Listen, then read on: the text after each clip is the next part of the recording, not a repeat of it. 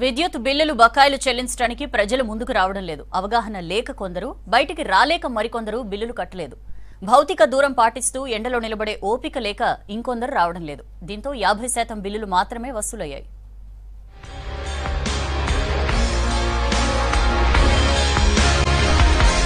ఖమ్మంలో 3,20,000 మంది విద్యుత్ వినియోగదారులున్నారు. వీరు 29,44,00,000 బిల్ జనరేట్ చేశారు.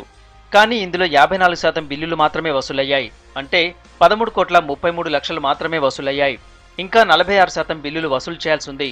భద్రాద్రి జిల్లాలో ఏప్రిల్ నెలకు సంబంధించి 15 కోట్ల బకాయిలు వసూలు చేయాల్సింది.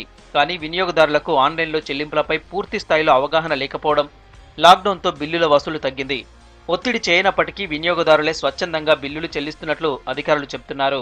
జిల్లాలో ఈ కోవిడ్ లాక్డౌన్ కారణంగా విద్యుత్ బిల్లులు చెల్లించుటకు వినియోగదారులు కొంచెం ఇబ్బందులు ఎదుర్కొంటున్నారు. ఖమ్మం జిల్లాలో 3,20,000 మంది విద్యుత్ వినియోగదారులు ఉన్నారు.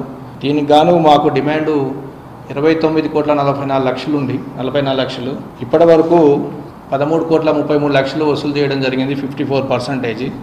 మా విద్యుత్ సంస్థ కొన్ని ఆన్లైన్ యాప్ల్ని అభివృద్ధి చేయడం జరిగింది. ఈ అవకాశాన్ని ఉపయోగించుకొని వినియోగదారులందరూ విద్యుత్ బిల్లులు చెల్లించవలసిందిగా మేము మీ తరపున వారిని కోరుకుంటాము.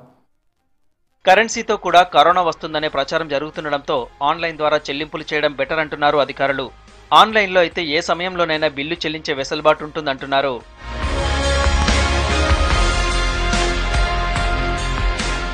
కరెంటు బిల్లులు ఆలస్యం అయితే బిల్లుల మోత మోగుతుందనే వార్తలు సోషల్ మీడియాలో వస్తున్నాయి. అయితే అలాంటి వార్తలను నమ్మొద్దంటున్నారు అధికారులు.